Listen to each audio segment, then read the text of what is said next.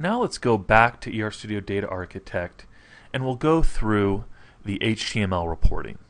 This is if you wanted to wrap up the entire DM1 file and publish it out to HTML for users out there.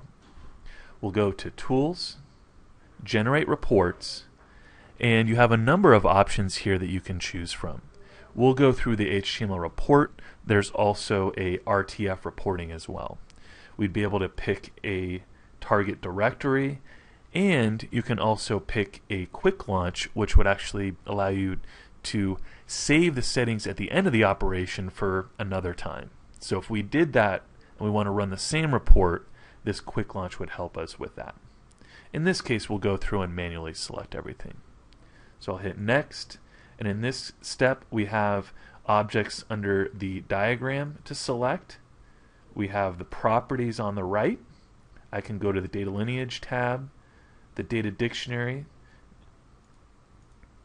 and Security. And you can see if there's no objects listed on the left that there's nothing to report on, so you don't have to select anything there. These tabs will be dynamic, so if we had views or triggers or store procedures, you would see those. We don't show them if those objects are not in the model. I'll hit Next, and here we have the option to generate images for each submodel. And that's what you see over here on the right. You'd see a list of all the submodels that you have. You'd be able to select the image type, the zoom and quality for each image. The image type is a global setting. So I can just hit Select All.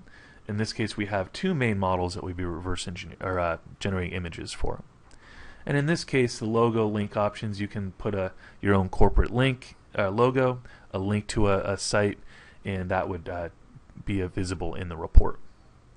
There's some other options here in terms of object definition and note formatting. If you want to wrap the text, you can do something like that.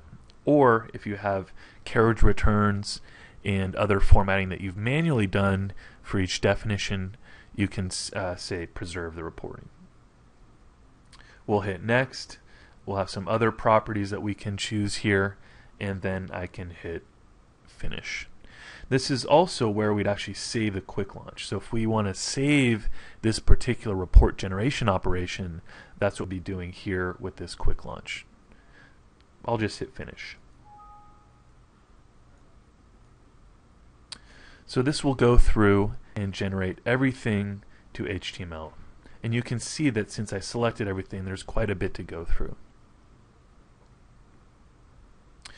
Now what you'll see is basically a fully navigable HTML report.